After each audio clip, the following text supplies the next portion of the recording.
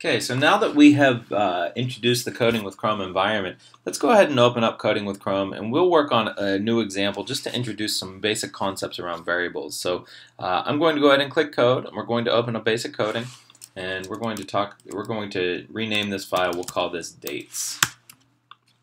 So now that we know how to write some basic code and we know how to write things out to the document, we're going to talk a little bit about variables. So there are all sorts of different variables that we could have. We could have numbers, we could have text strings, we could have dates, we could have more complicated things that represent larger objects. So to start off, we could just create a variable. We create a variable by using the var keyword, and we give it a name. Now your name has to start with a letter or an underscore, but typically they start with letters and they contain letters and numbers. So if I call this num for number, I can say this is equal to 0.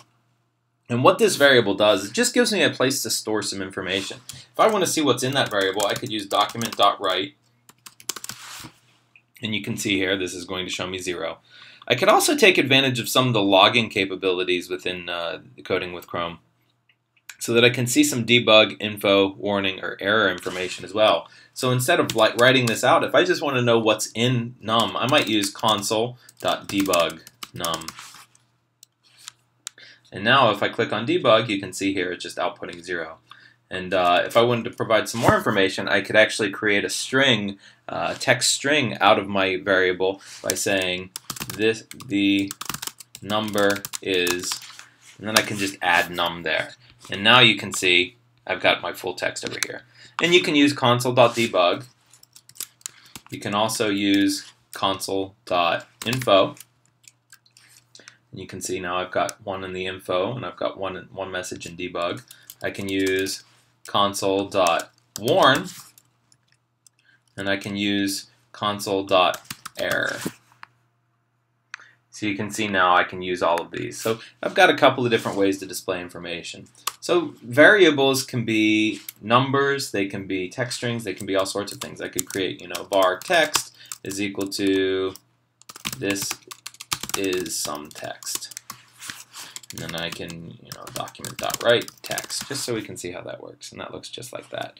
Or I could say this is some text, and I could say var other text is equal to this is a number. And then I can go ahead and join that with my number. And then I can write, just like we saw the markup last time, we can write a blank line, document.write other text. So now we can do all of those things right in line. It's nice and easy, and we can start using variables to build for more calculations. But a special type of variable we might want to create is a date. So if I wanted to say today, we can go ahead and create a variable called today, and we'll set that equal to a new date. So there's a little bit of difference here. Since date is an object, we have to create it using new. Something like a number or something like a basic text string, those are really simple, so we don't have to create them using new. But new provides some area for something like more complicated, like a date, might require a little bit more space. So we're telling the computer to basically reserve some memory to create some space for that, and that's why we're using the new keyword here. So now, if we want to see what that date is, let's go ahead and write another blank line. Document.write today. And that'll write out just like a text string. And you can see here, Tuesday, December 8th, 2015, 10:22. And if you look at my clock, that's about where we are right now. So this allows us to create this new date. Now, we can also do some other things with the date. We could identify like what year it is, today.getYear.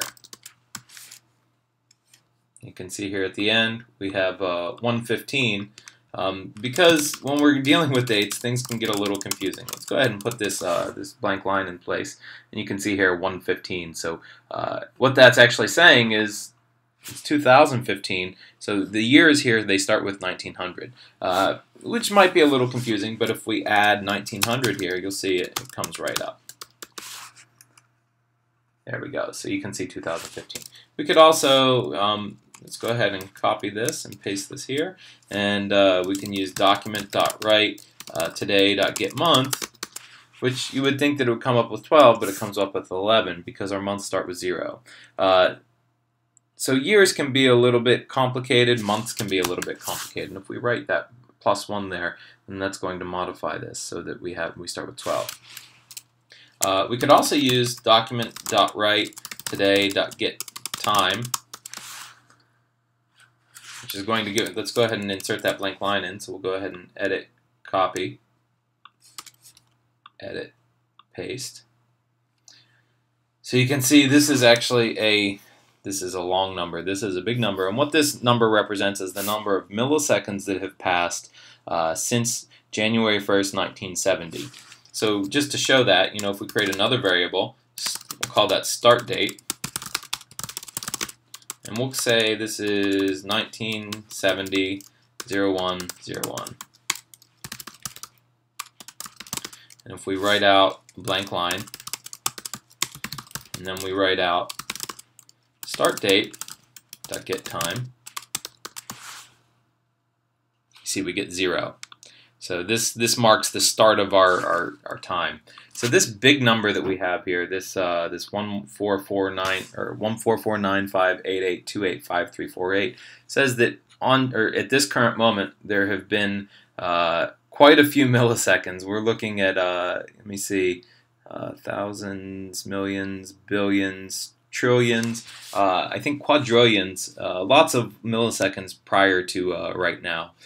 So we can actually use this, and in the next lesson we'll show how we can use these dates, and we can use this time, and we can use these milliseconds to calculate, a countdown from to our next birthday. So thanks for watching this lesson. I hope you learned a little bit about variables and a little bit about dates, and we'll jump into the next lesson where we'll actually show how long it's going to be until our next birthday. Thanks for watching.